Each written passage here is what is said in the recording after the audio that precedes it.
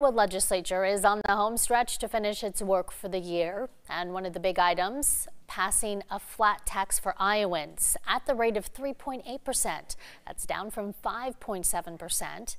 WHO 13's Roger Riley was talking to people about this today. He joins us live. Roger, what are you hearing?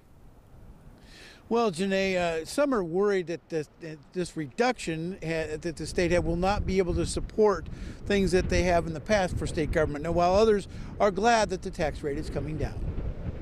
Now, this bill will put into effect 3.8% for the year 2025. According to Governor Reynolds' website, when she took office, Iowa's individual tax rate was just shy of 9%.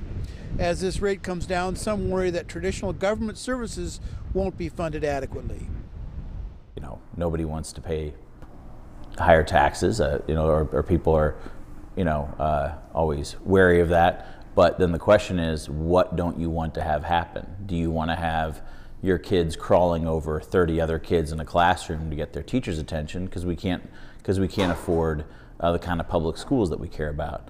Do you want to be worried about the water when you turn on your faucet because we can't afford to do the kind of things we need to do to keep our drinking water clean? You let them keep more of their hard-earned money. It's not like it takes it out of the economy. In fact, it does just the opposite and puts it more into the economy, because instead of going into government to fund that way, people tend to buy goods that Iowa will collect sales tax on.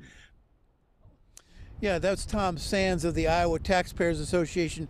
He said he could see Iowa getting to actually no income tax, but it has to be done the right way. Now, Matt of Progress Iowa told me that he could see a time when the political pendulum would be swinging back the other way and Democrats would be winning back more seats in the House. So interesting times to see what's happening here at the State House, and not everybody's happy, of course.